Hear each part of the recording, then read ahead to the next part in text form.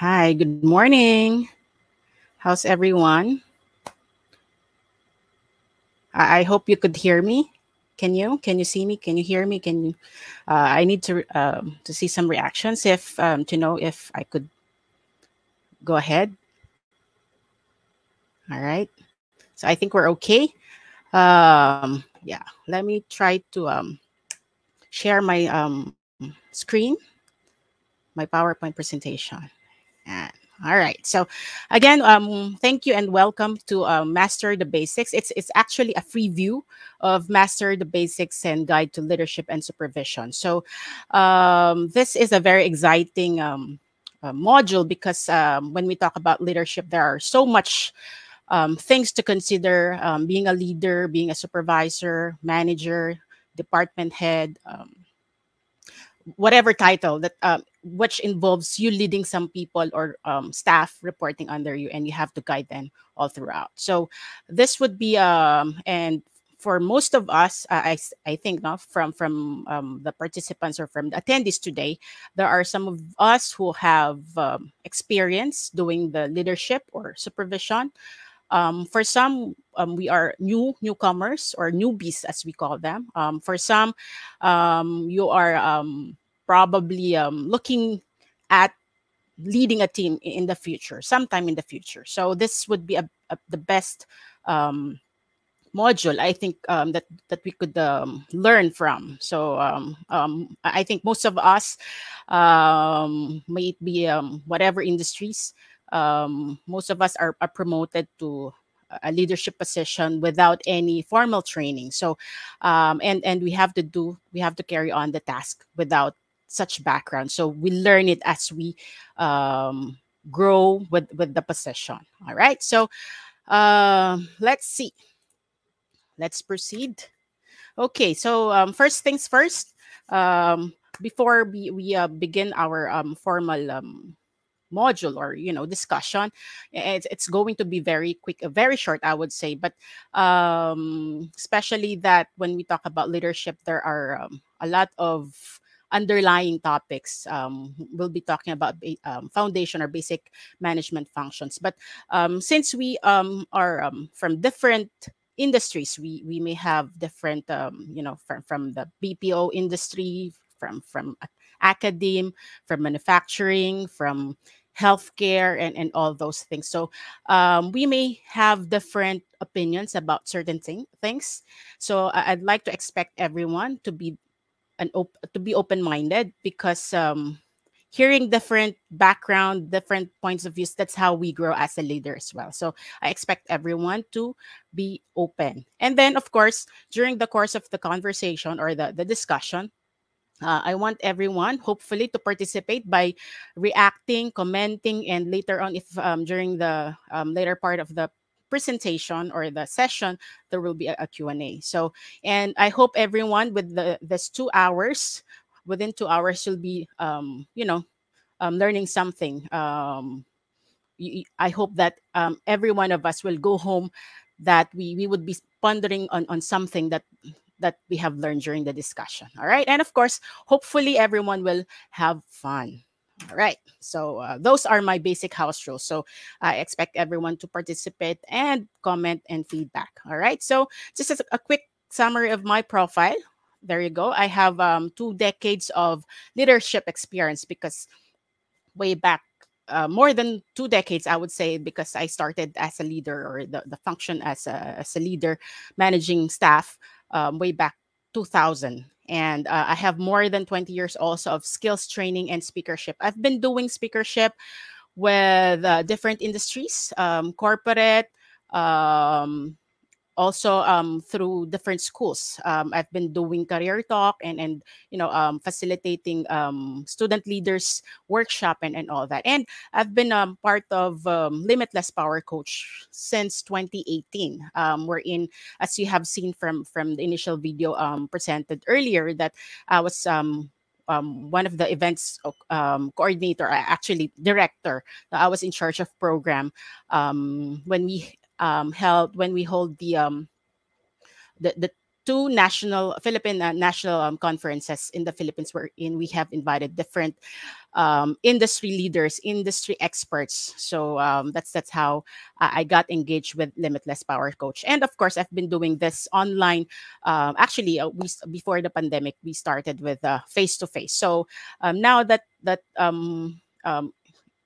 we are far better from that of yung when the pandemic started. So now we are open for a face-to-face training or workshop, and it's more um, exciting when we do the face-to-face workshop. So we get to do a lot of activities and apply different techniques about leadership and about the challenges of being a leader.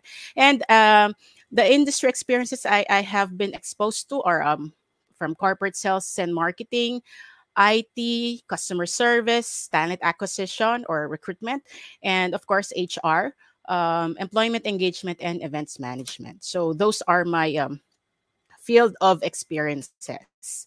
And for today, we'll try to have a quick learning about the course outline. Module one will be focusing on the supervisor defined, or we can call it like defining leader. As I've mentioned earlier, we carry on different titles, different industries, different companies, but we some are called team leaders, some are called supervisors, managers, department head, what have you. But bottom line is we are all leaders. And module number two will be planning. And these are the four basic management functions: planning, organizing, leading, which is my favorite. I always say this because this is a very complex but interesting topic. And number five would be controlling.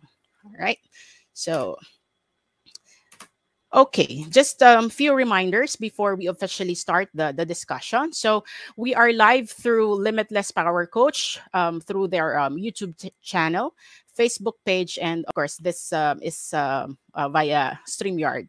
All right. So, and later on, we'll have a Q&A portion, later part of the session. But if you have, of course, I'll be expecting some reactions, or if you have any quick questions that I may be reading in through live chat and all. So just feel free to do so. So, and of course, before the end of the session, we'll have a photo opportunity. Will be guided later on by Julius and April from Limitless Power Coach. And again, you can react or comment via YouTube live chat and Facebook comment section. All right. And for some, we have attendees also via Zoom. So please feel free to react. So I would know that I'm, things are being communicated properly. All right. So let's get started. Okay, so I'd like to know, perhaps before we officially start, um, we may have some previous supervisory or leadership experience. If I hope I'll be able to get some reactions. No? If there are, yan, if there are any comments, or we most of us are do have leadership experience. Ayan. And then, do we have skills and capabilities to do the job? Those are the basic things that we consider. All right. So do we really have the skills? Why did my manager or my head, my department head, my boss considered me for the position, or got promoted with this position? So do we have the skills? And if you are currently engaged with the leadership role, how are you faring? How are you performing at the moment? Are you able to carry on the duties and responsibilities of the role? So these are the questions. And have you envisioned yourself managing people? So I think even before we take on the role, these are the basic questions that we tend to bakit kaya ako? How come my boss, promoted me? How come my boss is considering me for the position? And for some of us are very aggressive, especially the young ones. No? I mean, the youngsters, the millennials. We are very aggressive to learning and later on take on a higher level of roles. No, and we would like to manage team. That's how we grow personally and professionally. So as I'd like the participants to take a moment, perhaps, and describe your ideal leader. Perhaps you can take notes and list perhaps at least three um, character, characteristic, attitude, attributes, skills that you could think of. Or I know for some of us or most of us have a mentor that we prefer or we're following such footsteps or characteristics as a leader. So can you describe him or her in three words perhaps? Or on the other hand, you could also you could do some self-assessment. How do you describe yourself as a leader? All right, please take a moment to see that or to share with us some thoughts. All right, so some are saying, yeah, objective, motivator, listener, strong. From Mariah, we have good listener, pro people, empowering. All right, good words, good on words does not compromise, according to Joseph Albertus. We have empathic, motivator, good listener, Carmiona Liz Agabao. All right, so ability to inspire others. Ayan, so I'll try to browse some of the inputs. Um Empathic, fair, goal oriented from Jaime Julius Mabesa. Systematic and with standard. That's good, right? One who motivates and empowers. Ayan. Humble, patient, and result oriented. Good. From Raquel Cabida. And fair, open, inspiring, empowering from Camille Sarmiento. All right, we have a lot. It's good that we're seeing a lot of feedback and reactions. Efficient, multitasking, and innovator. That's good. From Demelin Gansero. I hope I'm pronouncing your names correctly, but if not, I apologize in advance. Sorry. And then from Maria Cristina Montes, not a micromanager. An enabler and compassionate micromanager because there are micromanagement and macro, no, macro management. So these are good two different perspectives. Micro is, very detailed as if they're very hands-on, and manager is more on, your boss trusts you whatever the decision or assessment that you would be doing. So that's a good one. Compassionate, proactive, yes. Appreciative, responsible. Ayan, sabi. Encourager, initiator, and good listener. Sabi ni from ITGAJ Puyat, me as a leader, motivator, listener, and objective. Good. Okay.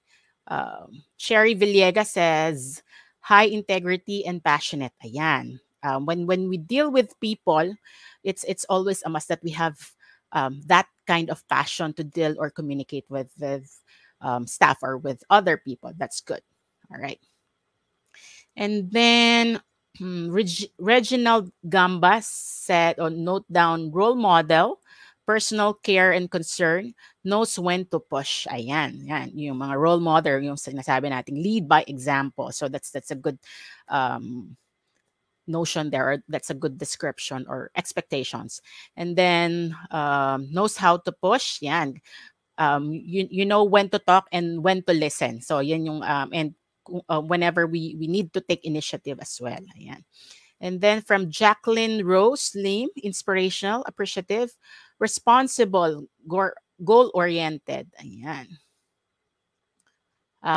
Dave Hernandez says, can decide immediately. Ayan, tama yan. Especially on critical moments, no? Critical situations.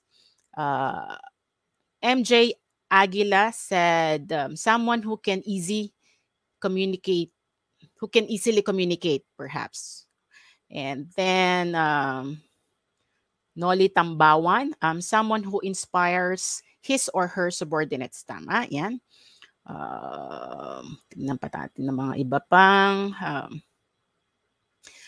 From Sarah Dickman, decisive and actually gets blank done. Oh, yan. So, right, yung mga dirty work or yung mga unnecessary things, no? And then Myrene Garcia said, unbiased, inspiring, walks the talk. Right, right. It's not purely, about words. Sabi nga natin, we have to take action. So when we say initiative, we think of the idea and then we carry out through action. Yon. So pag naiisip mo lang and you're not taking any action, you're not an initiator or you're not doing something, that is not being a leader, right? And then from Elsie Esquilio, leader who truly leads and not points out to anyone who made a mistake. Fair and motivator. Ayan. Dami, exciting. I'm very happy that everyone is participating. Ayan. Goal setter, right? Committed team player. Ayan. Usually ito yung mga nakakalimutan natin. Okay, from Carmina Yap, inspiring, positive-minded, right? Versatile, and with good intrapersonal and interpersonal.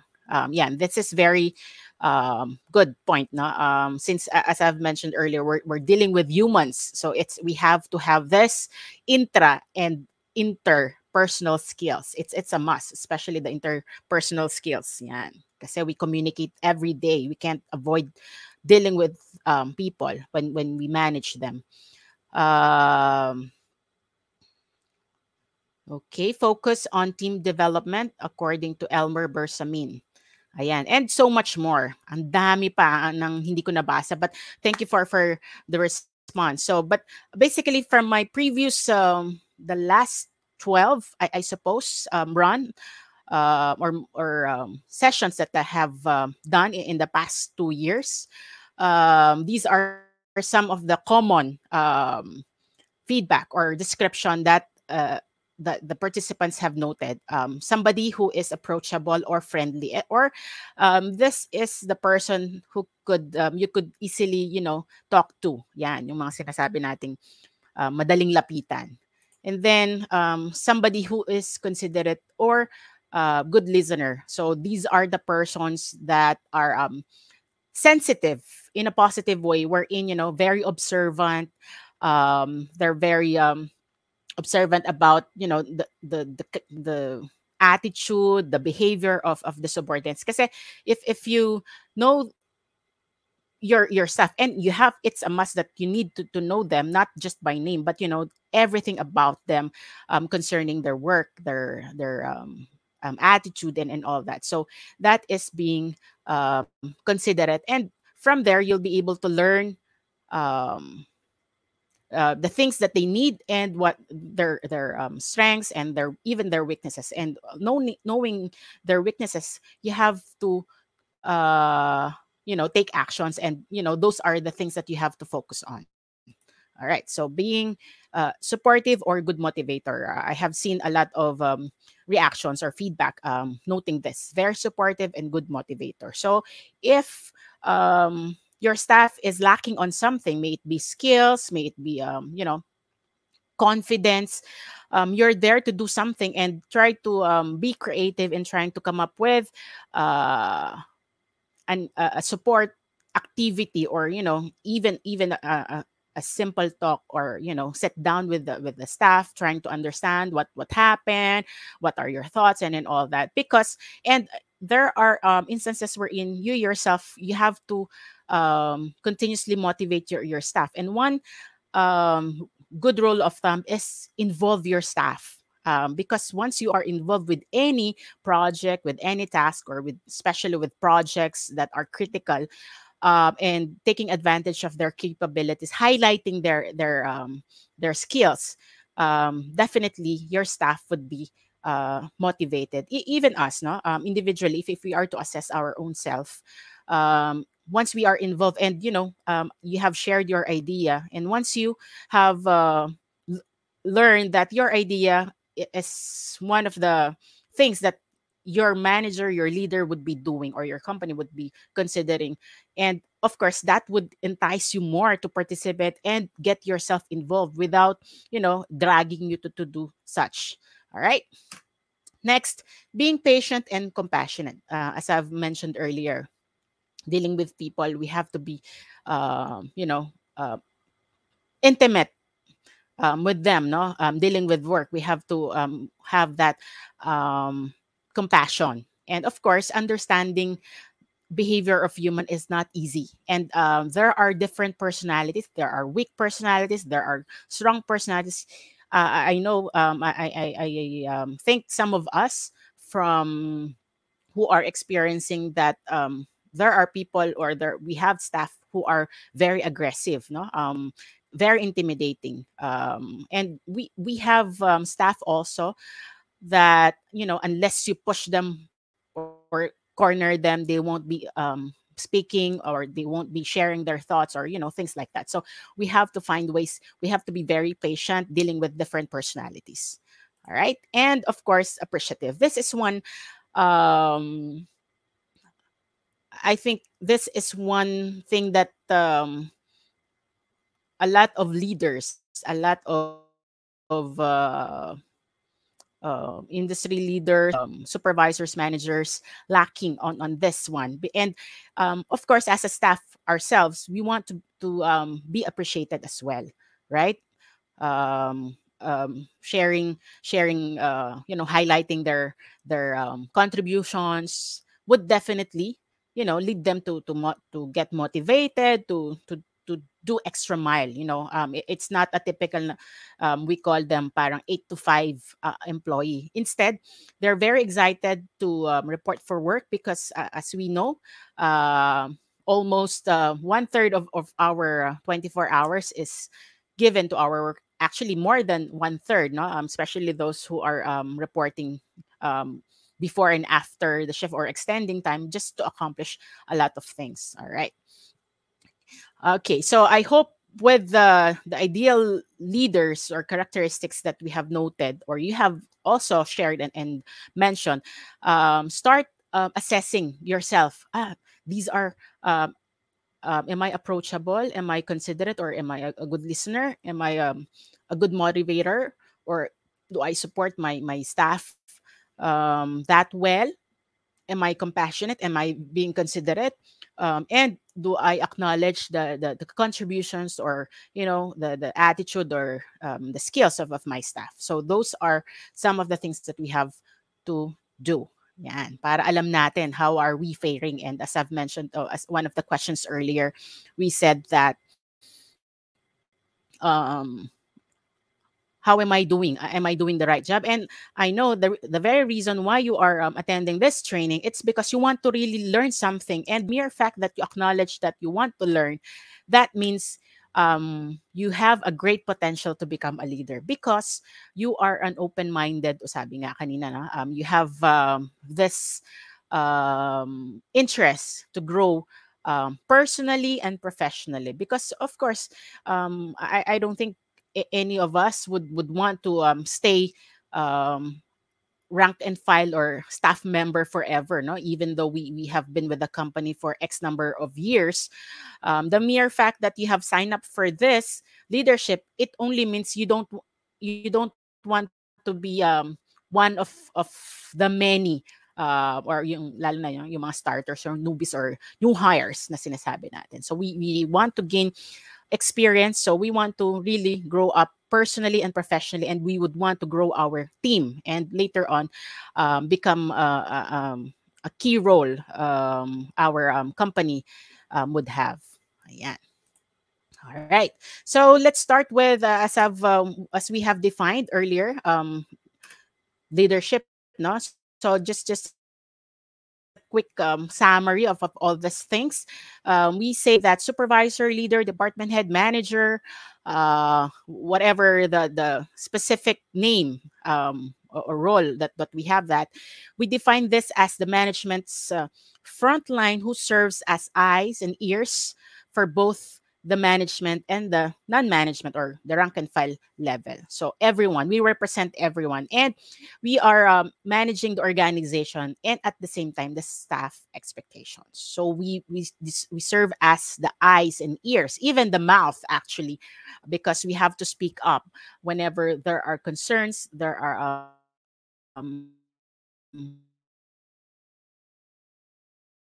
issues that we think that we need to react know about. So that's one consideration.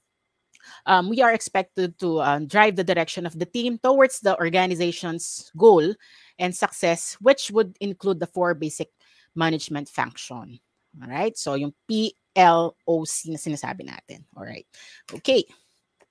So even before for experienced or even newcomer or newbies, we have although this is just let's say in your company you are called supervisor, or like in my case, I was an HR manager. So one position, but it has three different roles.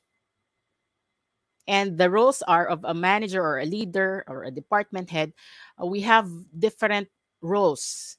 And it's always good to understand those different roles. One position, different roles. So these are the basic different roles. No, the first one is being part of the management. So since you manage staff or members, definitely you are part of management, because whatever the direction or um, the task or the project that the management is trying to ask you to carry on, so you are already part of the management team, because you have to carry this out. You have to take action. You have to coach. You have to guide your staff members or your team.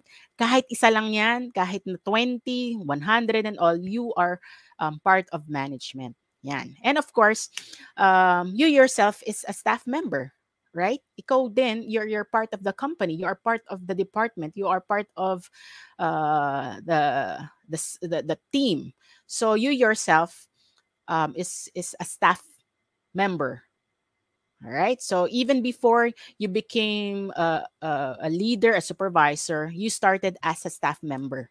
Or even for some of our supervisors, they're you're supervising your team, but you also report to someone. So you're still part of that staff, right? And your role as yourself. So how do you want to carry on your role as a leader? As we have described earlier, there are a lot of good characteristics, attitude, practices, and all of a leader. So it's always good that you yourself have to define what kind of leader, what kind of supervisor, what kind of manager, what kind of department head you would want to be. No, remember the position carries a lot of responsibility, a lot of accountability, and a lot of authority. So, sabi nga natin, magkakamag-anak yon. You have to have the authority to manage people. You have, along with it, you have the accountability. Whatever the result, whatever happens, you are accountable of your team's action, or yung result of or output of your team. And you are responsible whatever, however, whatever, whenever. So lahat yan, you are in charge. Yan. Yon. All right. So I just wanted to check on this. A good leader knows his or her team better than anyone else. That's right. So yan. So it's always important that you know your role. Roles actually. Sabi nga natin kanina, ito yung three basic, no? Yung being part of management, being a staff member yourself, and being the leader that you are. Okay. So when we say understanding the role, as mentioned earlier, no, you transition. You have to wear different hats, no. From before you got promoted and leading the team, you started from a member or a colleague yourself, no, before you transition or you started as assuming the role of a supervisor or as the leader. And as a supervisor, you're representing staff towards management. Sabi nga natin kanina, parang tayo mismo, we are staff members. So we have to speak up. We represent, sabi kanina natin, we are the eyes, ears, or even the mouth of the company. Staff to the management and management to staff. So yan. And as a direct influencer of the company. Sabi natin, supervisors, managers, department heads, or leaders are the most influential people within an organization, within a company, because you tend to drive your staff to whichever directions that you may be pursuing later on, right? So if you have a good leadership, and you drive your members to achieve the expected goal, then you're doing good, and you have a good working relationship, you have a good teamwork within your circle, no? So that makes you a good uh, influence within your organization. And why do we ask, or why do we have to understand the different roles that we carry on? It's because from there we would know what to perform and how to perform, and when to perform. So it's also a matter of setting expectations. I'm a believer of feedback, no, whatever, positive, negative, not so good, favorable, unfavorable, sometimes reasonable and unreasonable expectations. It's better to know them all, because these expectations will be our guide as how, when, and what to perform. Otherwise, if we don't have any expectation, how would we know? How would we gauge? How would we evaluate if we are doing the title, the role, as it is, or based from the expectations, right? So it's a matter of setting expectations as a member towards a supervisor. So you being a staff, this is a good guide, no, of setting expectations for us to consider how to perform. As a member of a team, what are your expectations of your leader, your boss? Ganun tayo. So from there, tinitingnan, si boss, ganito, gusto ko ganito siya, ganito, and all that. So it's always good to list down. Siguro maganda, most of us, no, especially men, no, men are visual. Gusto natin, nakikita natin. And that could be a reminder as well, no? Kumbaga, sabi nga natin kanina, try to enlist everything. So writing them down would be a reminder, even with us, no, taking part the role, or accepting the leadership position. There are some expectations that we want to achieve. So these are the things, or yung intention natin. So as a member yourself, try to set expectations. Ano ba yung gusto ko sa magiging leader ko or sa boss ko? Or ano na yung mga previous bosses mo na experience? What are the good points? And it's also to note what are the not so good points. Kasi not so good points or unfavorable experiences, yun yung mga, sabi nga natin kanina, guide that, iiwasan ko. Ito yung nakita ko from my previous boss, and I don't want that to happen. So, at least you know. And you will try to avoid doing that, especially yung about being fair, or yung mga good practices, or yung mga not so good practices. So, let's take note also. Kasi we always say, no, always focus on the good points of a leader. Yes, that's good. But as a leader yourself, you have to also take note of the not so good. And those are things that we pour in extra effort, because we have to make sure that we're not going to do that, and making sure that our members or staff will not be able to experience, or have that experience, no? Yung untoward or unnecessary or unreasonable experience. And then another setting of expectation as a supervisor towards your staff member. So ano ba yung expectations mo sa members mo? Oh, ako, since example, I'm managing 5, my expectations would be, ano yung expectation natin sa mga staff natin?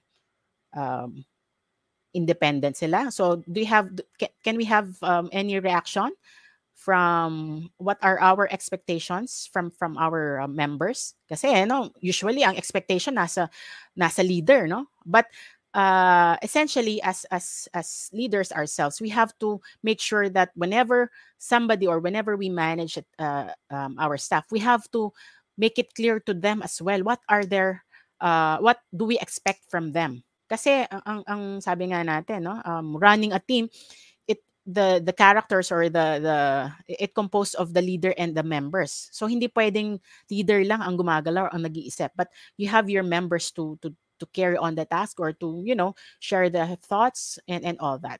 So sige, tingnan natin. Learn from the mistakes or what did not work from previous leader. Okay, thank you from AJ Puyat. And then proactive for the project. Nawala. Proactive. Ayan. Responsible, committed, and proactive. Ayan. So ito yung expectations natin from the members, no? Can work independent but dependent on the company culture, right? So kailangan niya, no, yung mga policies natin, kailangan yung culture na or ine-execute or ine-enjoy natin should be aligned with the company policies, no? Team player, they should know also how to empower themselves. Ayan, from Margarita, nagmo-move na. From Margarita, Nako, hindi ko nahahabol, sorry. From Noli Tambawan, can work independently and a fast learner. The members should be cooperative and willing to learn, according to Demelin Gansero. Felicissima Romero said, flexible about the job, right? To think outside the box and exceeds beyond guests and management expectations. Palagay ko nasa service industry si Apple. Si Apple ba yun? Na-over. And then, they are open-minded for challenges and respect for each member, right? Positive attitude and cooperation. Honest and transparent. Yan. Okay. Establishing good working relationship will make your staff do their functions with integrity. Participative or very involved. Aaron Noor said that. And from Mark Anthony Panahon, cooperative, honest, and responsible. Yan, there are so much expectations, no? So it's very necessary for us whenever we hold a meeting. Siguro if you haven't done this before, moving forward when you return to work and have your team meeting, you ask them, or siguro it's good na if you're brave enough or if you have the courage to ask them what are their expectations about you as their leader. And at the same time, you have to let them know what are your expectations. Kasi kailangan pareho kayo ng guided. It would be easier to reach that goal, no? If you have the same understanding, if you have the same expectations, no? Kumbaga, aware kayo kung ano yung mga expectations. Yan, sabi ni Joseph, there reign positive outlook on company's project, task, and full cooperation and participation on it. Yan. Yan. So, yon. So, it's a must that you let them know para alam nila na, kumbaga, it would be unfair na parang ma-realize din ng mga staff natin na they have expectations of us as a leader. And being part of the team, you also have expectations from them. Para clear tayo and mas mas harmonious yung communication and relationship nyo, and in trying to attain mas smooth yung flow ng how you do your task or perform your task. All right? And then as a member or supervisor towards the company. So sabi natin, kumbaga, lagi tayong two-face yan, no? When we talk to our staff, we are the management ourselves. We represent the management. We tell them these are the objectives, these are the goal of the company or the management, and we're getting to this kind of direction. And at the same time, so when we talk to the management, our boss, our leaders, yung mga CEO, mga, and all that, no? So to whoever position higher than our level, we represent our members. Hindi pwedeng sinasabi sa atin ng management, no? Ito yung gagawin. Oo ka lang. You have to feel, sabi nga natin kanina, we have to be considerate, no, of our members. If when you talk to the management, try to think, fill in the shoes of a member or a staff or an employee, no? Yung mga regular employee, how would they think? From there, you would be able to ask or your leaders, no? Kung ano yung mga possible challenges or possible things that you may be encountering when you pass on, or when you carry on the directives, no? Kung sabi ni management ganito siya, how would you be able to project that or convince your staff member to follow and to agree with the idea of the management? So I'm sure, no, we have a lot of us experience wherein, meron tayong mga staff member na mga kung maka-react, wagas, sabi nga natin, no? So yung mga negatrons or mga negastar na sinasabi natin, kumbaga lahat ng sasabihin natin, no sila, or they try to avoid it, or negative sa kanila. So anticipate, and it's also healthy to have such characters within, or members within our team, kasi sila mismo, kumbaga, they're trying to help you to think ahead, no? Parang to anticipate what if. And those what ifs are would help you strengthen yung kung ano man yung how you would carry out yung plan or yung objective ng management or yung the task itself. So you are more prepared, well geared ka. Hindi pwedeng sabi ka pupunta ka sa war, no? Parang ang dala mo lang sarili mo, kahit na magaling ka mag-taekwondo and all, ang kalaban mo barel. So kahit na mag-taekwondo ka, mas mabilis ang barel. So how would you prepare yourself? So it's good to have those kind of people as well, no? So try to appreciate them. So when you face your the management or your boss, try to wear their shoes, and then from there you could have a discussion and then resolve what the possible misunderstanding, or that would help you present the idea, the project, the task better to your staff, and it would be easier for them to understand, and mas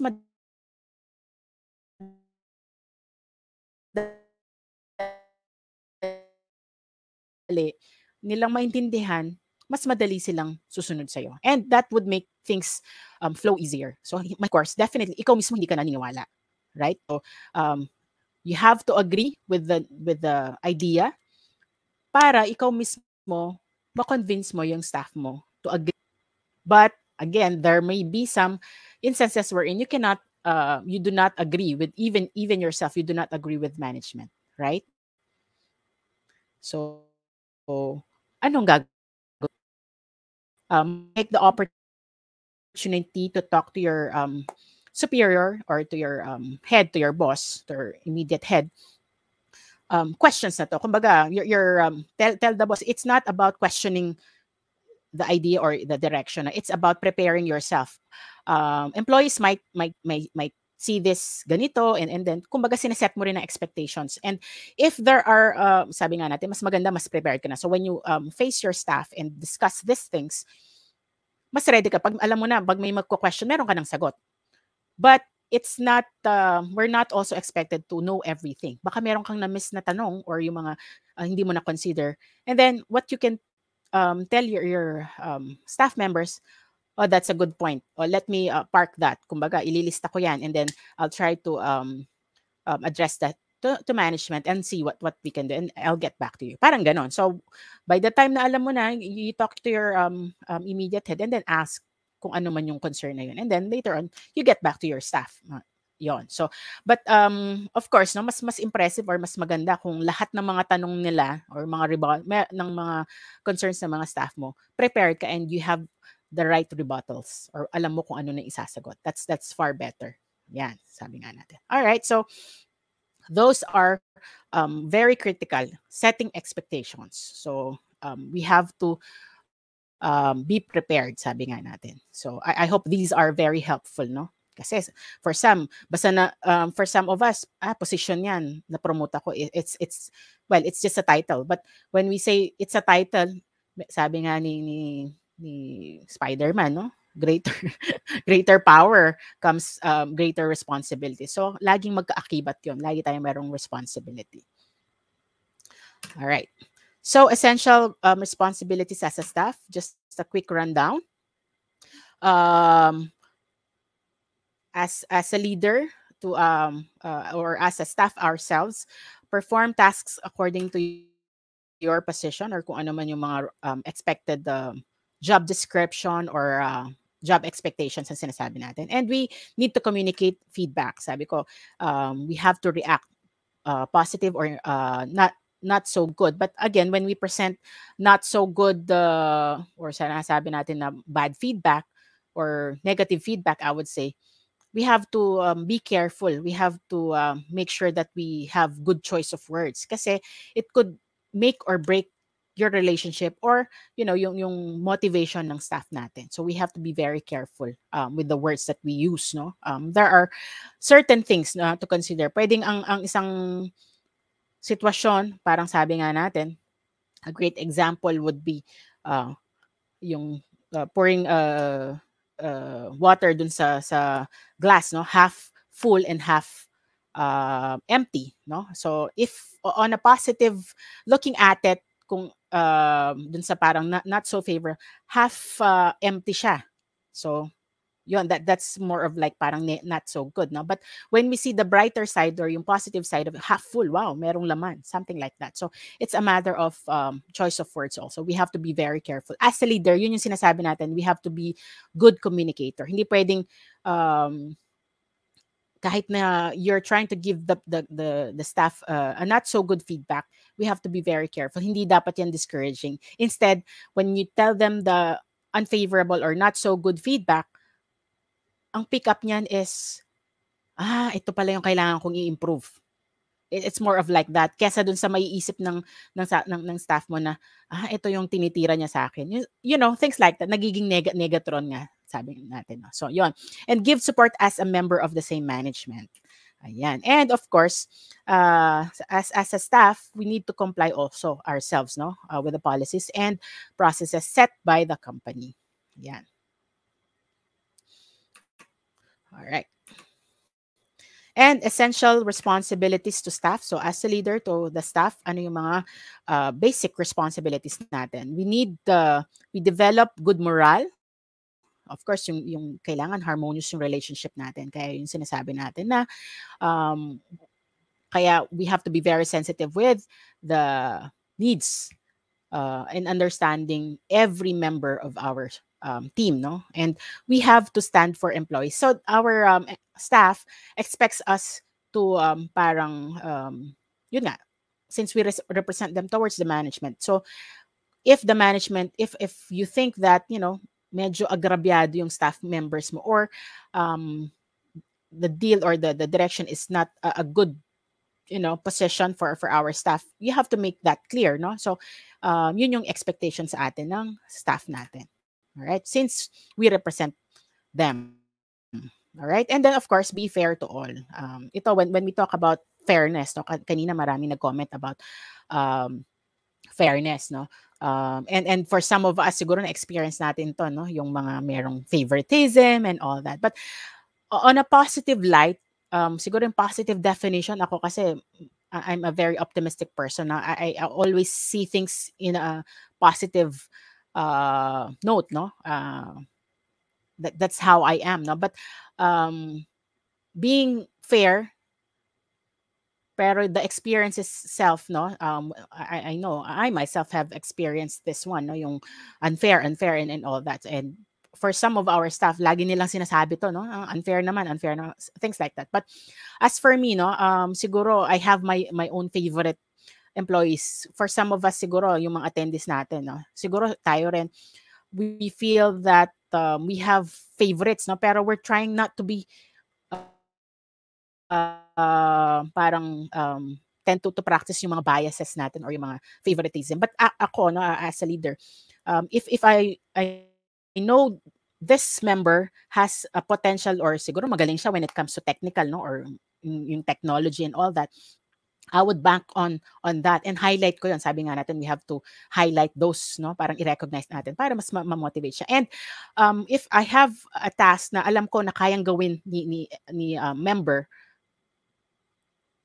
reliable siya, dependable. Kumbaga, once you give him the task, consider it done. Parang ganun. So, ako, those are my favorites, no? Kumbaga, if he or she would be able to do some of my tasks, no? And it's not only freeing me from doing that task, it's also giving that employee or that staff the opportunity to learn kung ano yung nasa possession mo. So, making him ready. So, ako yun yung mga favorite ko, no? And favorite ko rin yung mga taong mapag-question. Yung sinasabi natin kanina, mga negatron or yung laging nagko-complain. Because it helps you anticipate things, no? Kaya nga sabi natin when we talk to the management, alam mo na agad, alam ko na ganito mag-isip tong mga staff ko. So, I'll try to put my shoes sa kanila, no? So, this helps you think more or think bigger, parang prepare yourselves better when you present something to the management. So, yan. But of course, when you carry out, yung negative definition kasi ng favoritism would be giving favor to the person na kahit wala ka namang nakukuha sa kanya. Baligtad, siya, ikaw ang nagbibigay sa kanya kasi meron kang nakukuhang personal. Pwedeng meron ka binibigyan kanya ng whatever, but that's favoritism on a personal. Yun yung mga not so good definition of favoritism. But if it involves work, I would say, siguro mas maganda you play favorites kasi nga yung mga gustong mag-learn, yung gustong mag-react and all that or nakakatulong sa staff, give them additional tasks, additional responsibility. So, and those person which could consider those additional responsibilities as opportunities for both of you as a leader and for the staff himself. Ayan, sabi ni Demelin Gansera, I learned from the feedback of my staff, which is right. Totoo naman. So, ganon. Mas nagiging open-minded, mas nagiging malawak yung understanding natin as a leader. All right? So, and of course, whenever we have new member of the group, no, we have to orient them, making sure that they know the policies. Sometimes, no, well, that's basically in every company. Usually, ang in charge of orientation, no, yung mga company policies and all that would be HR. But as a leader, as the head of your group, kailangan i-emphasize mo yung mga parang common, no? Like about sa attendance, about sa tardiness, about yung notification if malilate, mag-absent, and a lot of things that are common, no? Kasi minsan, even us, no? I think we're all guilty about this one. During the company orientation, when we join a new company, dahil marami, no? Minsan, information overload. Nagkakaroon tayo ng mga selective hearing, no? Yung selective tayo when it comes to information. But at the same time, we tend to, parang focus lang dun sa alam natin na, ito maganda, ito alam ko na. What if your staff is unable to, retain that information during the ano? So, ikaw na yung parang follow through experience this since it's a common parang misbehavior or common practice, no? And then coordinate and plan work accordingly. And of course, yun nga, sabi natin kanina, yung details of explaining the policies and even the benefits, like example sa mga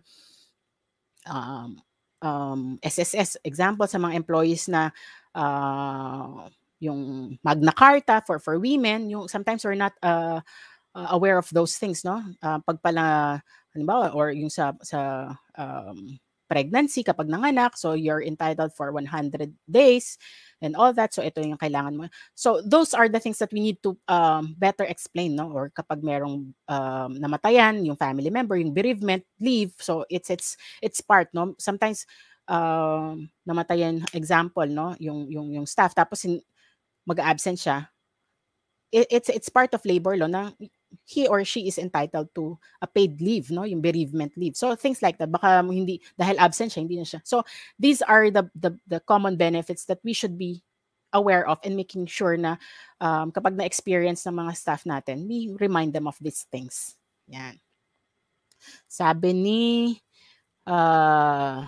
Mila Alcantara, as a staff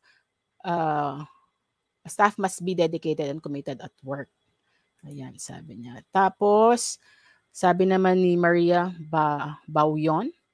Maria Margarita, plain favoritism is a very unethical behavior. As a manager, we should avoid it. Yan. Sabi nga natin, depende dun sa definition natin ng favoritism. On a negative note, it's not a good practice. But on a positive note, making sure, sabi ko nga kanina, favorite mo to because that person tries to initiate of, helping you out doing something, yung mga i-carry out nila yung some of our tasks as a leader, and then giving that person the opportunity to grow, to experience the leadership role, no? And then later on, kapag you need to, lumalaki na yung team mo, and you need to, ikaw, kasi the more you get promoted, syempre ikaw mas maganda, you have to grow your team as well. You pull somebody, no, to take in that position. So that's how I view it. That's how yun nga, sabi natin, depende sa definition mo ng favoritism. All right? But of course, make sure na lahat ng mga kaya sinasabi natin na critical yung favoritism, it's because kailangan alala natin lahat ng staff members natin. Acknowledge lahat natin ng kanilang strengths and weaknesses. Hindi lang focusing on one person. No. Everybody should play a specific role, no, para naman ma-feel niya na mare-recognize siya or acknowledge siya ng member niya, or I mean ng leader niya. Okay. Ayan, sabi gusto ko lang banggitin ito, ni Ale Marasigan, favorite high potential employees who can deliver the tasks given beyond our expectations. Totoo naman yun eh. Kapag you always appoint somebody to do this task, mapapansin ng mga staff, ay bakit siya na naman? Pero ibig sabihin, meron silang nakikitang output. Yun nga, sabi natin, kailangan yung favoritism or yung favor should be related sa work. Ibig sabihin, nagigain ang team, nagigain yung staff, learning the potential, and you, nagigain ka rin kasi you try to focus on a more parang critical task that or yung mga concerns natin, no? So, yun yung sinasabi natin. All right, good. Essential responsibilities to management. Plan the work of the department. Yan, this is given. Coordinate the department's work, interpret and implement management policies. Tayo ang pinaka direct hand of the management to implement the policy, or yung practice natin, or yung culture ng company. And of course, yung control the costs, no? When we talk about cost, it does not only involve money, but it could also involve manpower, or even yung resources nating machine, or yung application or technology, or even system. And make work assignments for the staff. So kailangan alam natin na ito yung binigay sa atin ng management, ito yung mga i-deliver ko. So make sure na we know what to accomplish and when to accomplish them. Parang setting of priorities. All right.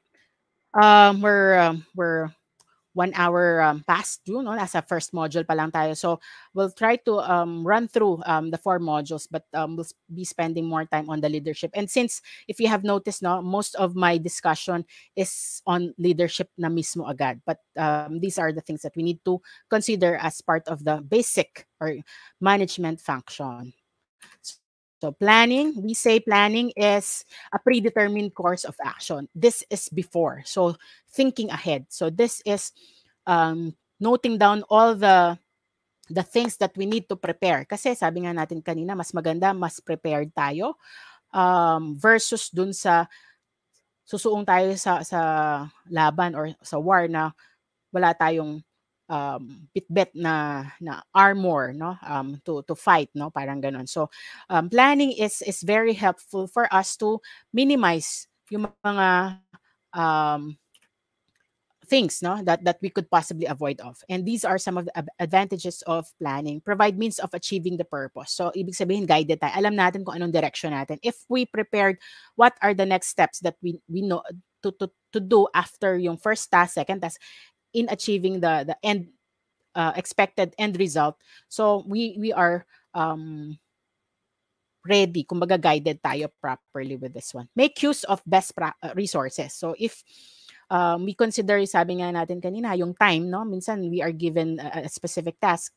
Kailangan 1 week ba yan? 10 hours? Or so alam mo, kung alam mong short ang time mo, you need to pick your staff member who could help you out on this particular example sa technical. Oh, alam mo na kung sino yung ipipick mo. And these are highlighting their and taking advantage of their skills, no? O yung mga potentials nila. So that could be of great use as well.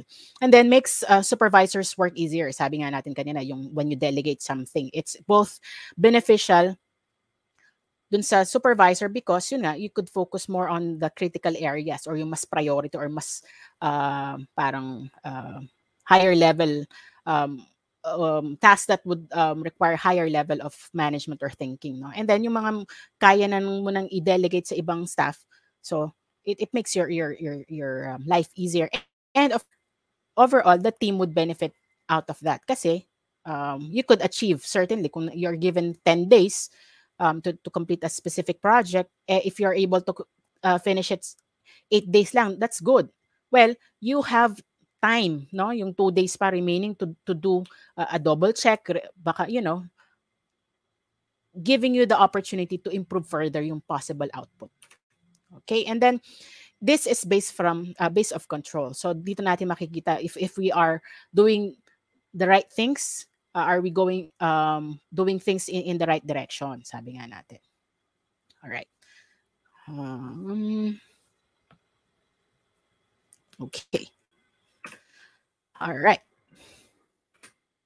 So key points in planning.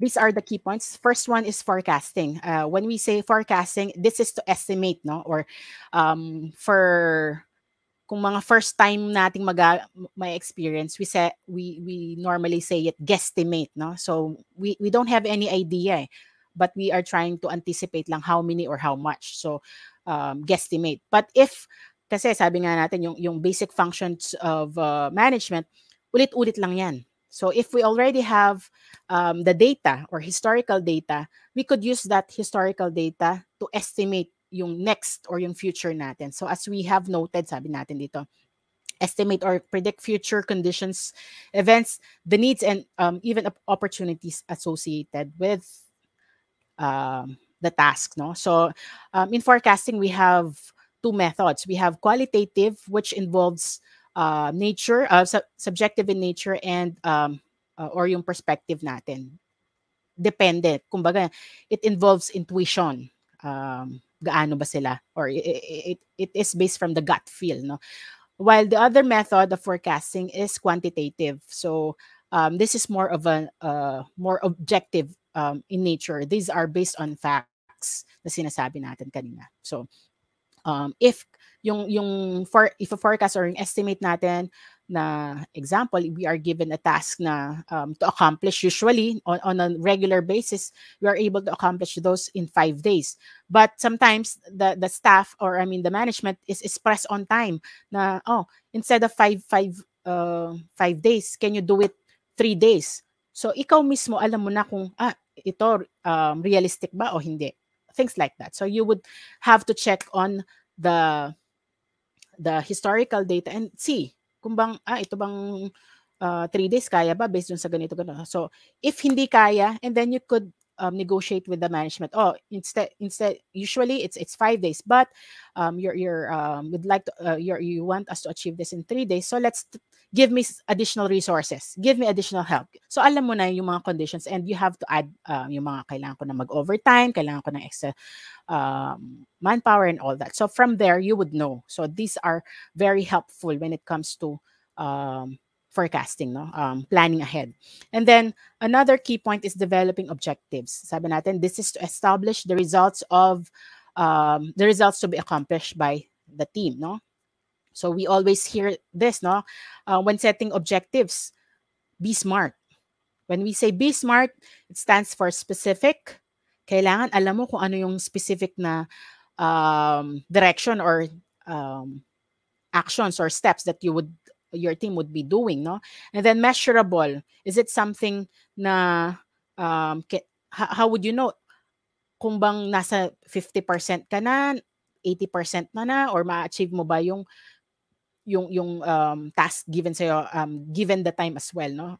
So you have to make sure na when you set this thing, I need to attain this, siguro 80% would be done in 4 days or things like that. So kailangan meron kang uh, source of measurement, no? And then A is for attainable. Is it something that your team could achieve? Kasi yun nga, baka sobrang unrealistic naman. Sabi nga natin, kaya nga R is relevant or realistic. Sometimes we are given impossible goal, no, by management. That's why dito pumapasok yung sabi natin kanina na negotiation skills of the leader. But if in case you have no choice but to follow, so kailangan papasok naman din yung mga kailangan mong consideration like additional resources or system, process, or what have you. And of course, when you set objectives, kailangan meron kang time bound. Hindi pwedeng merong ibibigay sa yung project ang management kung kailan mo lang gustong matapos. Hindi. Normally, of course, it's you have to measure or you have to set some timelines, no? Sabi ni Felicima Romero, additional smarter, S is smarter, good, E is to evaluate, and R revise. Yeah, yan yung mga kailangan nating i-consider in trying to achieve and develop or come up with certain team objectives or even the company objectives. All right. Another key point to planning, programming. This is to establish the sequence and priority of action steps to be followed in achieving the set objectives earlier. So programming, ito yung setting of priorities. Ano dapat ang unahin? So programming, it's not about yung technical, no, yung mga programmers and all, but as part of planning, no, we set this step, ito ang mga resources na kailangan i-prepare. So you prepare that ahead of time. O on this specific task, ito yung mga kakailanganin natin. Or ano dapat ang mauuna sa, yung setting of priorities. So in that way, mas maganda yung magiging flow natin. And we are guided accordingly. And another key point is scheduling. This is to establish the time sequence for program steps. Sabi nga natin kanina, how long, ilang oras, sino ang gagawa ng ano.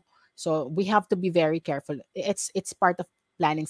Yun na, identifying the key persons who would do best. If you have more time to complete the task, pwedeng kahit hindi yung mga experts na or yung usual team member na gumagawa yan. If you see some possible potential or merong nag-i-initiate from another group member, let him do that. Train mo ulit yon. So yun yung mga pwedeng i-pitch in mo, no? If you have the right scheduling, no? Alam mong i-anticipate yung mga time and all that. So it could also be an opportunity for additional or new potential leader within your group. So it's very important. But of course, kung very short lang yung time, choose the best people to do such tasks para ma-manage natin yung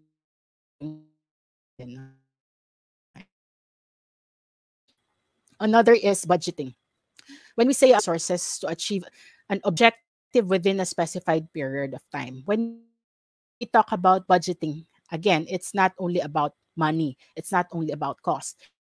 It's also about manpower resources. It's also about this or yung kung ano yung mga lahat ng kakailanganin natin. So sometimes when we budget, no, per department, I'm not sure if a lot of us from here, no, na sinasabi natin na meron tayo, we we present yung mga budgets natin per sa management, no, during the strategic planning and all that, no, we take note of the budget. Sometimes we are given specific budget, so alam mo na agad kung itong budget na to kailangan ng madagdagan o hindi. So it's very important that we know how to budget. Sabi ko nga kanina, 5 days. A specific project is given to us 5 days. Natin siya on a regular 8 to 5 or 8-hour work per day ng with 5 staff example, ma-achieve natin within 5 days. But if you are pressed with time, sabi ng management, 3 days lang instead of the 5.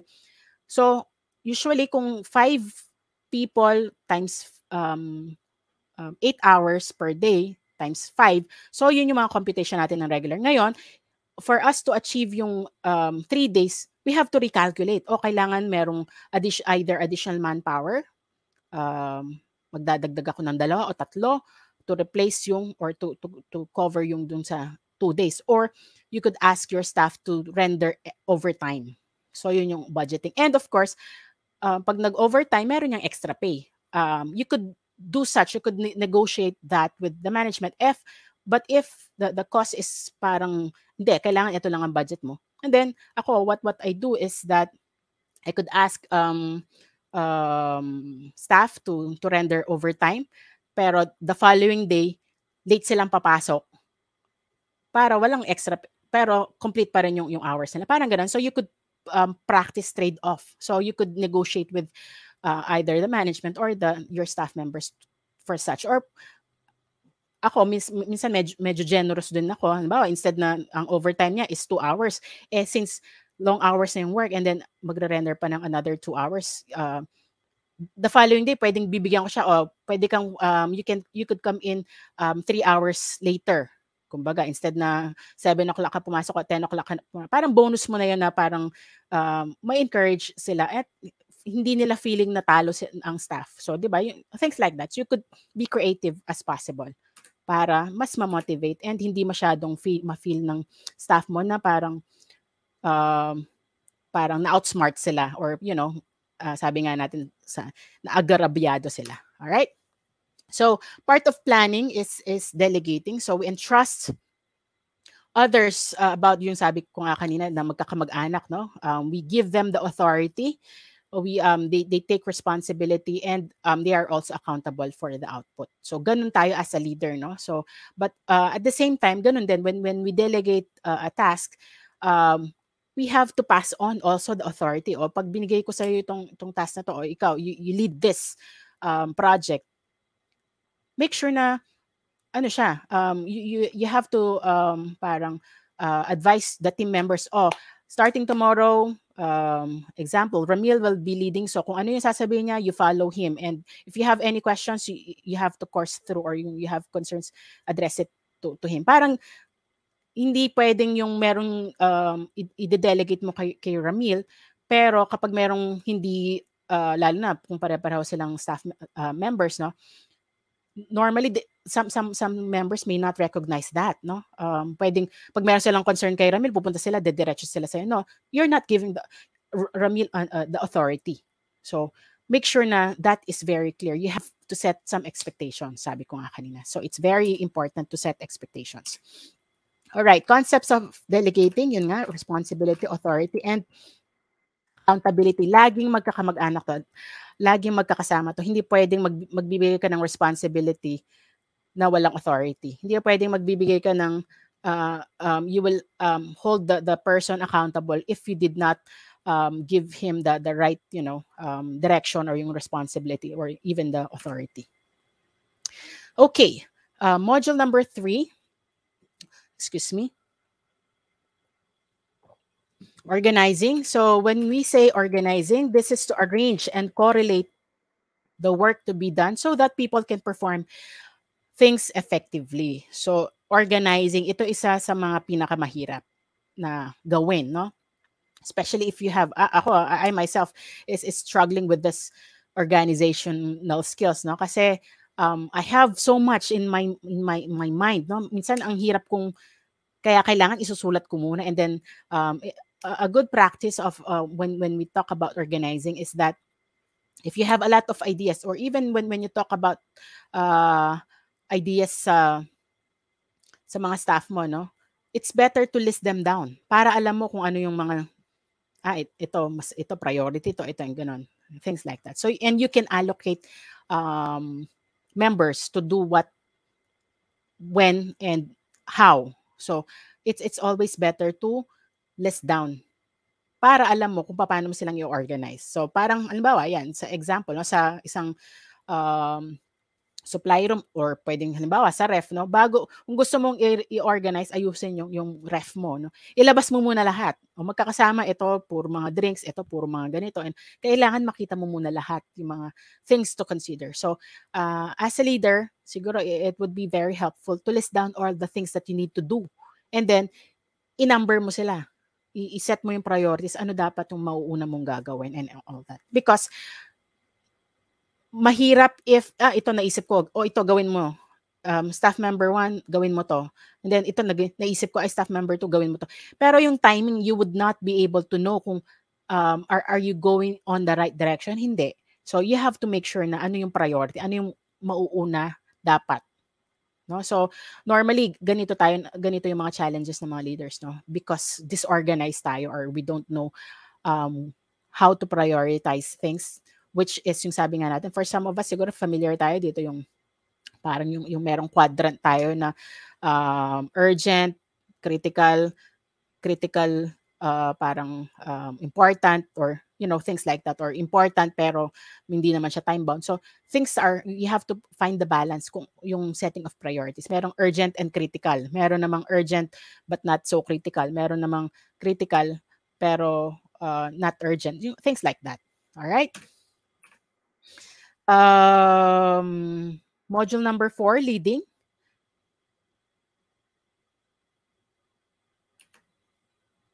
Sorry, yung ang bilis ng previous slide on delegating. So, yung delegating lang, it's about giving authority, no? Responsibility and accountability to staff. So, I think ito yung delegating, no, since meron nag-comment, no, gusto ko lang balikan.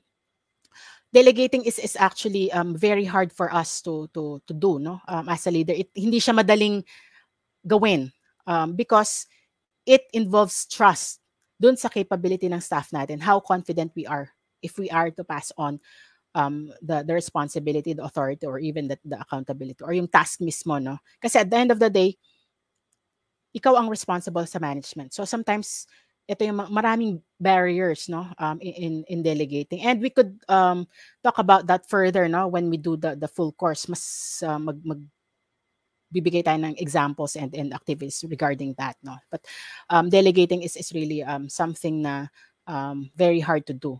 We have to consider a lot of factors, and there are possible barriers, and we could identify some barriers, no, para ma-overcome natin doon, and it would be easier for us to delegate staff. And then, okay, moving back to the 4th module, leading. We say leading is the ability to influence people in taking effective actions. So yung influence natin, sabi nga, as leaders, we drive our staff members. We drive them to the direction that we need to be, and we pour in the culture that we would want to have, no. Sometimes kahit na ang company meron siyang sarili niyang culture, no, but even each department or each group merong iba-iba pa ring parang mini culture, no, like pwedeng when you see other groups, ay hindi sila ganito yung ambiance sa kanila. When they talk to the leader, iba yung parang hindi open and all that.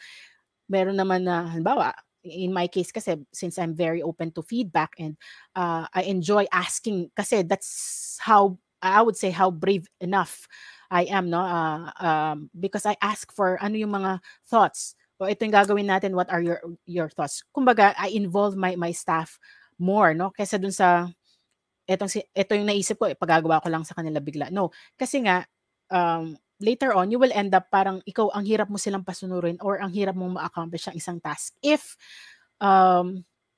ikaw kumbaga it's one way ang flow, no, ng work, no. So mas maganda na you have this idea. Before you present the idea, you ask them muna para alam mo how you would react when you present the idea. Kumbaga napiprepare mo na, nasa-psych mo na rin yung sarili mo. And, preparing your staff members as well. So, when we do this, meron tayong ganung kind of culture compared sa iba. And sometimes this is more comfortable. Ako, that's how I have seen it, no? Kasi I was able to manage a lot of, and every time that I have a team, yung mga good practices ko from my previous teams, yun yung na-apply ko. Yung mga hindi ko na-accomplish, I make sure na, ito. And, it's sabi nga natin, no? It's a continuous learning. Even those people na talagang kahit na 40 years and how many years na sila nag-lead ng tao, meron at meron bago. Even myself, no? I've been doing this for more than 2 decades. But every time na merong situation, you experience a new parang character or new situation. Dati ginawa ko to, pero ito yung ganitong ang gagawin kong strategy. And sometimes it may not work kasi baka iba yung personalities or iba yung reception ng current team mo. Yung nagawa mo before na effective, baka hindi siya effective with this one. So, things like that. So, you have to be very creative and you have to be very observant, no? Yun yung sinasabi natin na yung flexibility ng leaders. That's very important. Ayan. And activities of leading. One is decision making. Decision making is a skill also, no? As a leader, you take actions and you decide on certain things.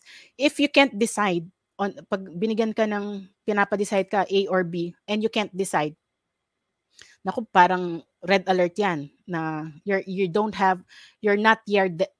not there yet as a leader. Kasi as a leader, you take action and you have to take decision. Yun lang, kung takot kang mag-decide because baka hindi tama, or things will go wrong or you will not be successful, you will not grow as a leader. But if you take actions when you decide on some things, kahit na maganda o hindi masyado maganda ang kalalabasan, sabi nga natin kanina, ikaw yung dahil ikaw you have the authority, you are accountable and you are responsible whatever the outcome is. Ngayon, if hindi maganda yung naging turnout, I tell you, laging gain yan. Hindi man maging maganda yung result according to sinet mong expectations, but the experience itself would make you grow. So next time na ma-experience mo, similar thing, mas alam mo na kung ano yung gagawin mo or mas alam mo na kung ano yung i-avoid mo or i-decision mo. And decision making is a skill, sabi nga natin. Kapag ginagawa mo to, nagiging kang quick thinker, sabi natin, na pinapractice mo yung decision making, na-improve mo. Sabi nga natin, skills could be developed. Skills could be trained, no? Iba kasi yung sabi natin talent, no? Talent is kahit na, like in my case, kahit na ilang beses akong mag-practice ng pagkanta, I don't have the talent to sing. Kahit na ba mag-aral ako, professional, siguro mag-i-improve ang boses ko, but I may not be as good as others na may talent. So, but as yung skills, even if you don't have the experience itself, pero pina-practice mo and natatrain ka, mag-i-improve ka. So, in the same case, decision making, you have to practice it. Kasi pag hindi mo napapractice, hindi ka na-develop yung quick thinking. Kanina merong nagbanggit na quick thinker or act immediately or decide immediately, sabi nga kanina, because it could be, it's a skill that you need to develop. And then number 2 is communicating. Ito, communicating, this is one critical area that we always fail to do. Ang alam lang natin ang communicating, most of us, or siguro generally, communicating is saying the things that we need to say. But the communication process, sabi nga natin, napag-aralan natin way back from the school, no? It's a two-way process. You say that merong parang speaker, merong receiver. Kailangan yung receiver, mag-speak din siya, and yung speaker magiging receiver para magkakaroon ng understanding. It's a process. Kailangan buo siya, hindi pwedeng one way. So normally when we communicate sa mga staff natin, basta sinabi lang natin kung ano yung sasabihin natin, parang ganun. So it's not a complete process, and it's not don't expect that to be successful or successful mo ma-communicate, you have to know and you have to listen to the reactions, to the ideas, comments, feedback of your staff, no? Same thing, ikaw din towards management, you have to make sure that pinakinggan mo kung ano yung gustong pagawa ng management or ng boss mo, and make sure you analyze it, and then if I understand it correctly, ganito ba yung gusto mo? So kailangan kina-clarify 'yon. So ganito tayo usually, no, tayo as a member, no, as a member of a team, or you know, yung meron tayong superior. Meron siyang ibibigay na instruction sa atin or task or project. Sometimes okay tayo ng okay, or even our staff members ganito, pag meron ka sasabihin sa kanila, yes ma'am, naintindihan, yes, yes lang ng yes. But during the process or when they finish the project or yung task, iba yung result. Parang hindi yung in-expect mong result. So, it means merong breakdown sa communication. So, it's very important for us to make sure that kung ano yung na-communicate sa atin, kasi merong mga taong hindi marunong or magaling when it comes to saying things or explaining things. Pero, magaling sila, skills and all that. So, as a leader, we need to make sure that everything is clear. So sabi nga natin, halimbawa meron siyang binigay na instruction ng boss mo. Boss, if I understand it correctly, ganito ba yung gusto mong pagawa? Ganito, ganito. At yung result, ganito, ganito. At ang time frame natin is ganito, ganito. If na-validate mo sa boss mo na tama yung gagawin mo, at least pareho kayo, you're on the same page. And you're not wasting so much resources, tao, or even time, or even yung cost. Diba? So that's very important. Ito usually yung na-overlook natin as leaders. And then, you do the same. When you talk to when you carry out the instruction or the task, or you communicate things, no, to your staff, so explain. And then get their feedback. Pwedeng may magtatanong sa'yo, pwedeng oo lang yan para matapos ng usapin. Ikaw as a leader, make sure that they understand it. Kasi sabi nga natin kanina, you could waste your time, your resources, cost, and everything else. No? Tapos at the end of the day, meron ka responsible ka sa mga sa boss mo na you have to achieve this, kasi hindi mo ma-achieve given the time. No? So it's better na, sige, how do you understand it? Anong gusto natin? You know, you probe questions. So hanggat makita mo sa kanila or masatisfy ka na, pareho, you're on the same page. Kasi mahirap na, madalas madaling umoo. Pero yung gagawin mo na minsan, I know we're guilty of this, no? Kumbaga, nakinig ka sa instruction. Okay. Pero pag gagawin mo na, ano nga yung, paano nga siya? Ano nga daw yung, you know, things like that. So, doon pumapasok as you progress, no? As you do the task itself. So, yun. Sabi nga ni Alex Espinola, seek first to understand, then to be understood. According kay tama si Stephen Covey, ito favorite ko rin yan na and then from Miss Montiel Jasmine, it's about connectivism between the staff, supervisors, and management, right? So it's a matter of yung communication. It's a two-way process. Kailangan buo yan. Ang speaker to listener, ang listener magiging speaker, ang speaker magiging listener para ma-complete yung process. So that is very important. And sabi ko nga kanina, this is one of the common things na ang hirap i-overcome. And if as a leader, you're aware of that, alam mo na kung anong gagawin mo. Always validate, no? Kesa mag-waste ng resources, ng money, ng time, and all that. And then, another is motivating. So, ito yung common na nakita natin kanina. Good motivator, may motivation, driver, and all that. So, as a leader, sabi ko nga kanina, it's always good that you set expectations. Ikaw, paano ka bang namomotivate? So, you write them down. Kung ako, paano ba ako namomotivate ng boss ko? You write them down. So, at least from there, you would be able to analyze, you would be able to understand, and you would be able to anticipate and be more creative. Paano ko nga bang may mamomotivate ang staff ko? So, motivation, alam naman natin, it's not all, well, top would be money, no? Money-driven ang mga tao. That's human nature. But, depende. It's not all the time when it motivates people, no?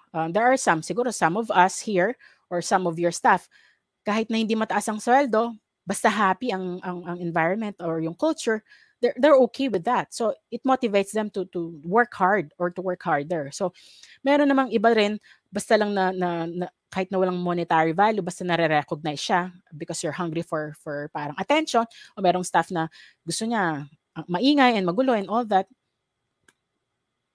para ma-motivate siya to buy you in dun sa mga ideas mo, i-acknowledge mo siya, "Oh, yung idea ni ganito, maganda." So, alam mo yun, na-excite siya, or yung mga taong or yung mga staff members mo na hindi masyadong nagsasalita.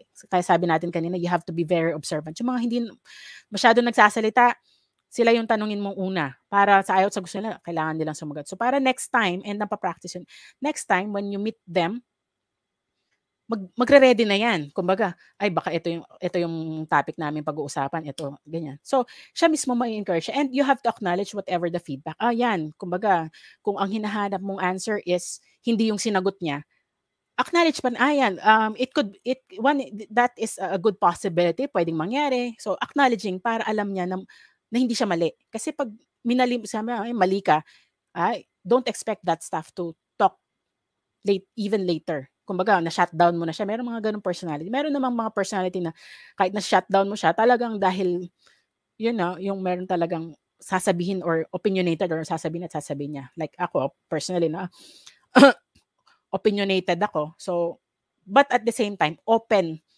din ako. So, open-minded ako, but opinionated din ako. So, I have to, parang I can't contain myself but to say my thoughts. But of course, in a professional at saka yung namang magandang way, no? But if in case my thoughts or yung idea ko hindi yun yung acknowledge, it's okay. Kasi baka next time, yung another idea ko, masabi ko na and all that. Right. So, yun. According to Charlene Javier, motivation depends the people, the things that will motivate them. So, yun nga, iba-iba yung motivational factors. Sabi, meron tayo, academically, merong intrinsic and extrinsic. Yung mga intrinsic is yung self-motivation or inner motivation. Pwedeng sa personality mo.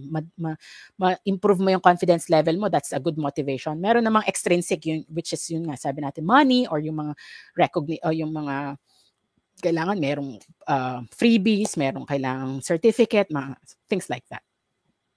Okay.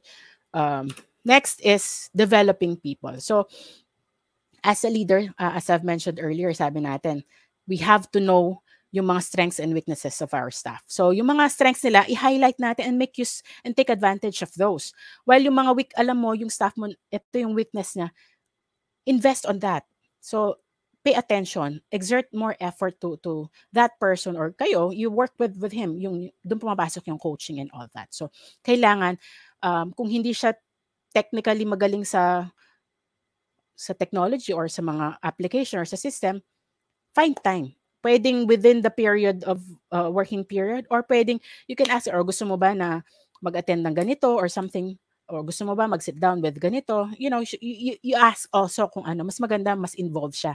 Baka kasi pinapagawa mo sa kanya 'to, pero ayaw naman niya. So, again, it should be an agreement. Kailangan pareho kayong willing kasi, again, you're setting good expectations, or expectations, you as a leader sa staff and yung staff.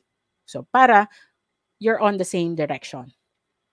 Sabi ni Felicissima Romero, try to study the understanding what drives a person to work towards a particular, yun yung sinasabi natin na kailangan observant ka. So, you should know as a leader what are the things that this person or your member to develop. So, kung kailangan, lalo na kapag merong bagong task, no, bagong project, and you lack person na may expertise or may background when it comes to technical, spend time o train another person to do this. Yung siguro mas magiging comfortable when it comes to the system, no? So, kailangan alam mo yun, and hindi pwedeng i-expect mo to sa staff member mo na magawa niya, wala nga siyang skills doon, or wala siyang experience, or wala siyang background when it comes to that. So, you have to invest. You have to find time na either mag-attend ng training, or ikaw mismo, i-sit down mo siya, side by side, things like that. All right? Okay.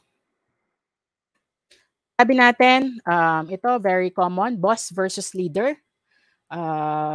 Yan. On the boss side, drives employees. uses employees, commands, depends on authority, micromanages, generates fear, demands respect, makes employees feel inferior. So yun yung description natin usually ng boss, no? Versus leader. Leaders are leads employees, develops employees, asks, depends on goodwill, inspires enthusiasm, earns respect, makes employees feel valued, and trust employees will they will perform their job well. So, ayan. Syempre, kapag tatanungin ko, anong mas maganda dito? Siguro 100% of us would say leader, no? Sabi ni Miss ni AJ Puyat, ang boss parang old school of leadership, no? Pero I think mag-agree tayo na mas gusto natin yung description ng leader, tama? Which is better? If I ask you which is better, being a boss or being a leader, we would say being a leader, right? Can I get a reaction? Yan. So, leader, tama. But I would say we need to know how to strike a perfect balance. Kailangan balanse. And there are instances wherein you need to be a boss. And most of the time, we prefer to be a leader. But it depends. Depending on the situation. Again, sabi ko nga, as a leader, we have to be flexible. Sometimes yung description natin ng boss, no, parang masyadong negative. But there are certain cases, no? Like example, meron kang staff, there are staff members na basta in-entrust mo sa kanya, alam niya nang gagawin niya. That is macro, no? Pero meron mga staff na gusto niya step by step. Turuan mo siya. So that is micromanaging. So depende yon. And there are situations wherein you don't have the luxury of time to to ask your staff. You don't have the luxury of time to ask them sino yung may gusto, sino yung gagawa ng ganito. No, sometimes you have to just appoint kasi you're pressed with time. So kailangan alam mo when to act as a boss, no? Kahit na hindi sa tingin natin yung parang human nature natin or parang normal interpretation natin pag being a boss is not good. But again, dun sa perspective natin. Kasi nakikita natin ang boss as a negative word, no? Kasi because of being bossy, no? Being bossy meaning parang sa tingin natin or yung hindi magandang pag-iisip or parang description, he doesn't listen, he doesn't respect, he doesn't and all that. But the clearer and the more professional interpretation or description of a boss is parang mas assertive or aggressive. Yung kailangan depending on the situation, he would act as a boss. Halimbawa, merong nang nasusunog na particular yung system mo. Hindi pwedeng magtatanong ka muna kung sino bang may alam, bakit anong nangyari. Hindi pwede. Kailangan you take action. O ikaw, patayin mo. You assert. Kailangan mabilis. And you have to do quick thinking and decide immediately.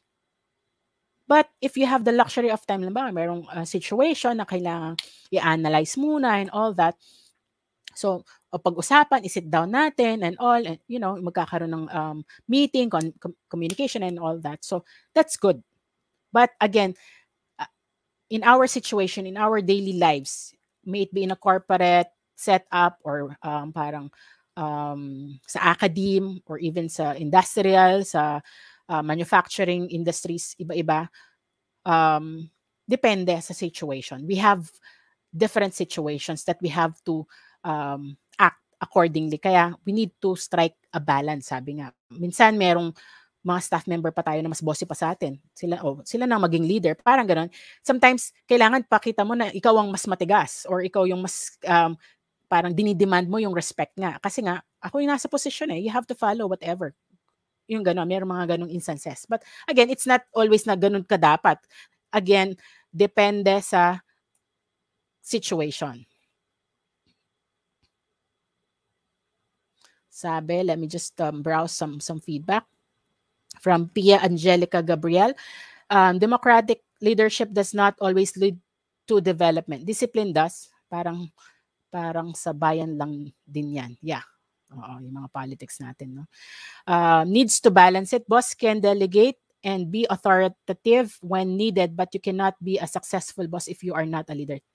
I agree with AJ Puyat. No? Totoo yon. So, but again, going back, sabi nga natin, we need to strike a balance. So, additional from Pia Angelica Gabriel, situational leadership, sometimes you need to be authoritarian, sometimes democratic. So yun nga yung balance. I think the culture of our system is more of a boss.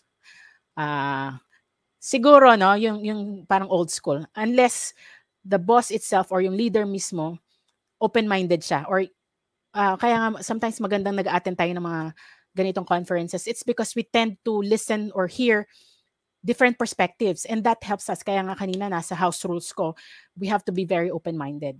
And the mere fact that we're attending this because we want to learn, and we need to listen, we need to hear different opinions. And yun, aralin natin from within us, and then kumbaga meron tayong mga reserve possible strategies or mindset, no, in trying to understand our role. And then mas alam mo kung anong i-apply mo while managing your respective team members. There's always balance kasi pag mabait naman inaabuso. Bitman. Totoo 'yon. Kaya nga kailangan balance eh. So you need to know when to be a boss and when to be a leader.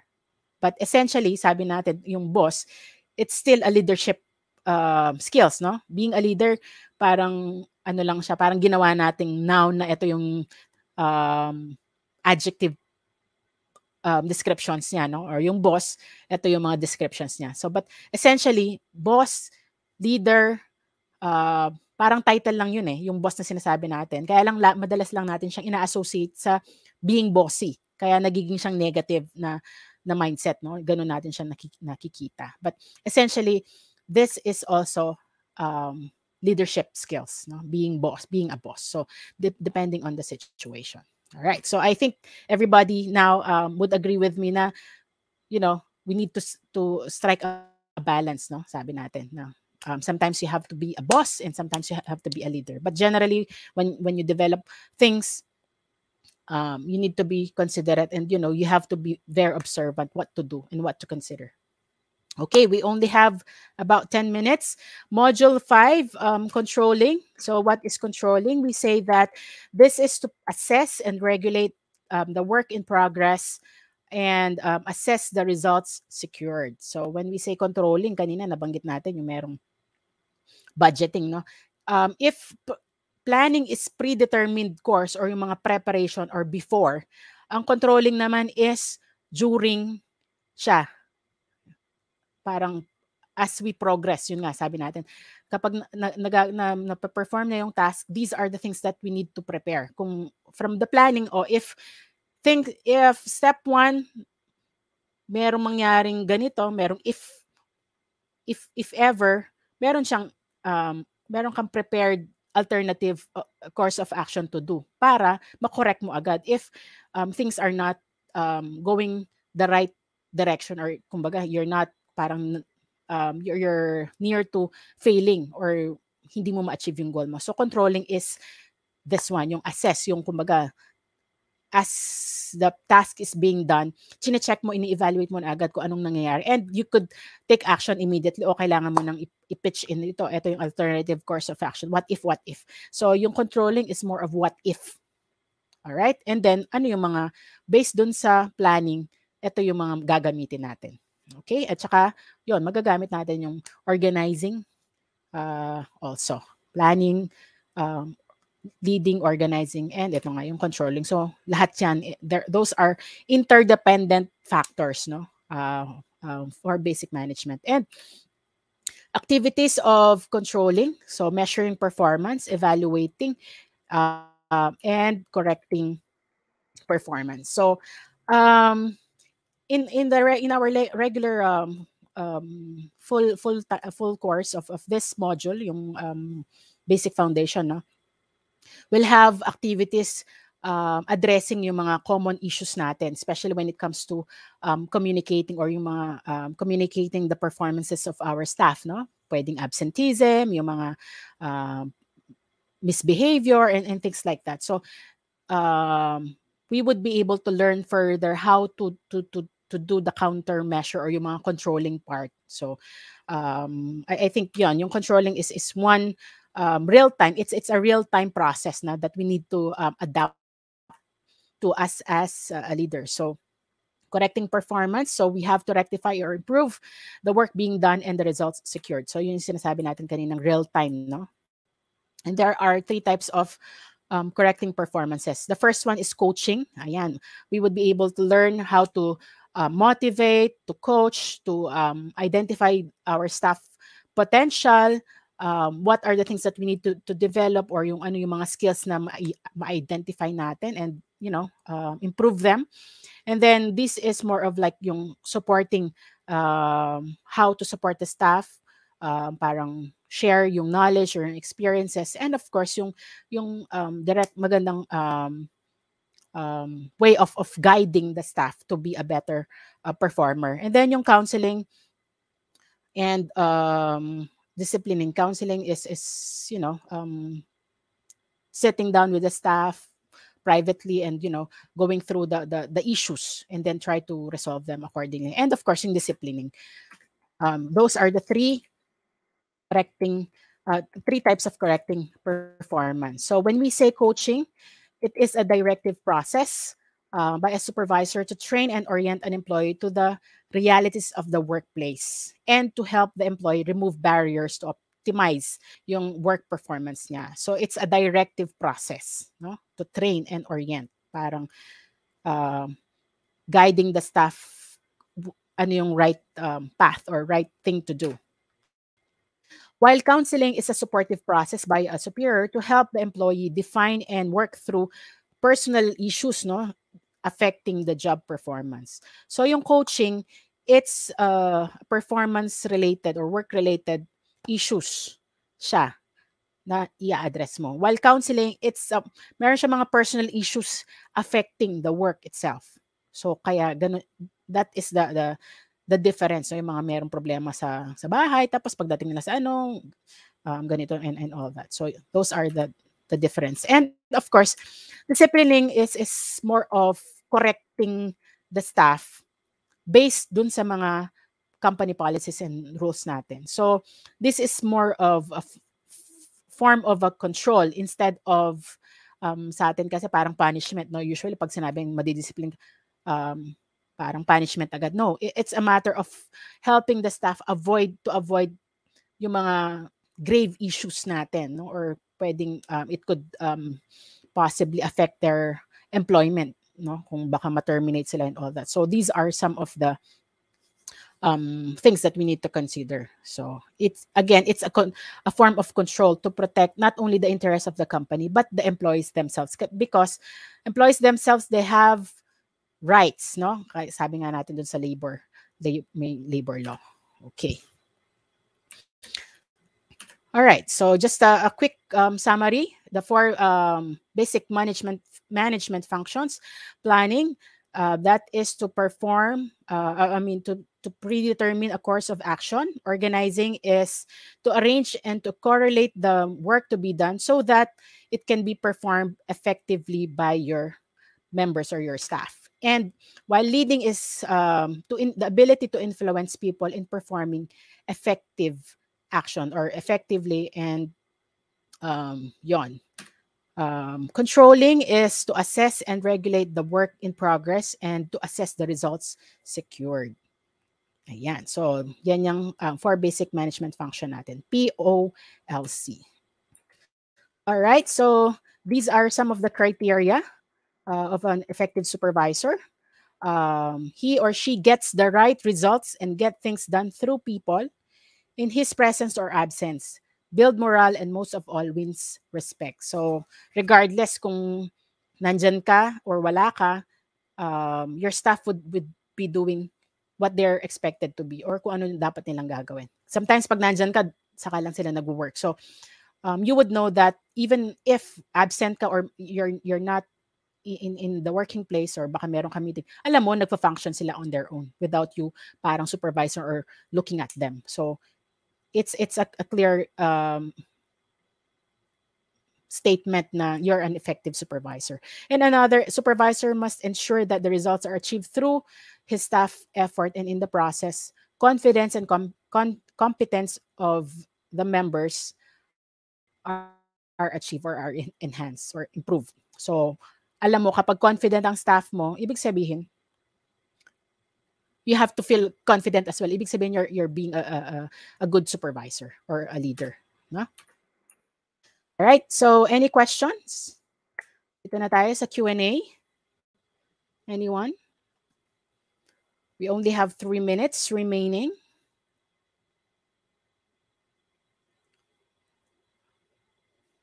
Okay.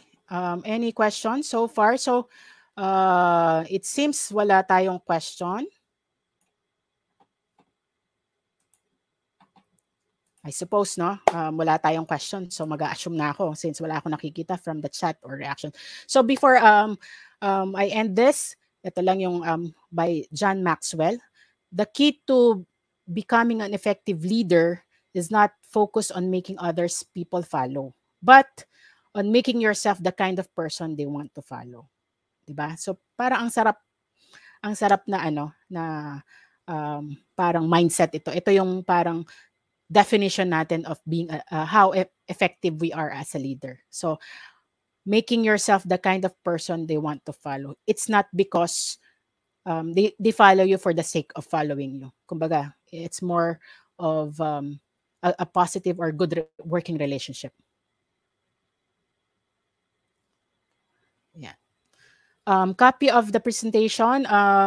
Limitless admin will be coordinating you with that. Yan. So, any more? Yon. So, just quick master the basics guide to leadership and supervision full course. Limitless Power Coach, yung available dates natin, no? It's going to be 9 a.m. to 4 p.m. So, available yan through social media accounts of Limitless Power Coach. Via email, marireceive nyo yung mga invitations through their website and other medium. Yan. Okay, ayan, sinare na yung how to register. All right, so thank you so much. This is Rizalina Caladiao. Thank you so much for your participation. I really appreciate na everyone is very participative. So I think it's a very healthy conversation. Yan. So yung mga questions natin about certificate, si Limitless Power Coach na ang magbibigay siguro niyan. And then thank you so much yung some of the feedback. What to do when super ayan, siguro let's have more of yon. I hope you could sign up dun sa mga full course natin kasi mas meron pang mga activities, mas engaging siya. And I hope everyone did have something to bring home, no? Parang something to ponder dun sa 2 hours natin na discussion. And thank you so much, everyone. Thank you for your participation. Thank you. I hope I was able to somehow share good insights or good new learning, or even parang kahit na hindi learning talaga, direct learning, at least realization. All right? Thank you so much. Sabi, ano ba yung, ayan, thank you. Can we have the quote again? Maganda, parang maganda yung quote na. Ayan. All right, so any more? So I think we are ready for the photo op kasi yun yung sabi sa atin ni April and Julius, no? Okay, photo ops tayo. Anyone from April or Julius, just let us know if we're ready to take photo op. Thank you so much. I'm browsing some of your feedback. Thank you. Ako ang very thankful sa inyo. I hope to see you dun sa full course natin. All right. Uh, April, Julius, what do we do? Are we ready for the photo ops?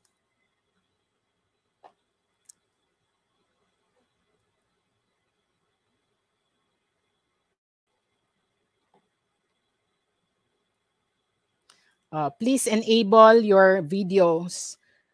Yan, sabi ni Julius. Kasi kung meron mang e-certificate, pag wala kayo sa photo op, baka hindi tayo bibigyan ni Julius or ni April. Ayan. Pabilang naman. Let us know, Julius or April, if mag 1, 2, 3 sa photo ops natin.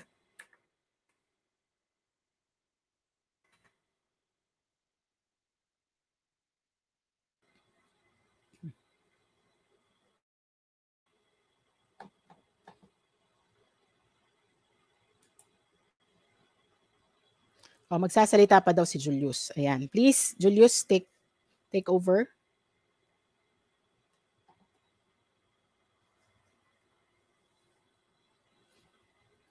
Thank you, guys.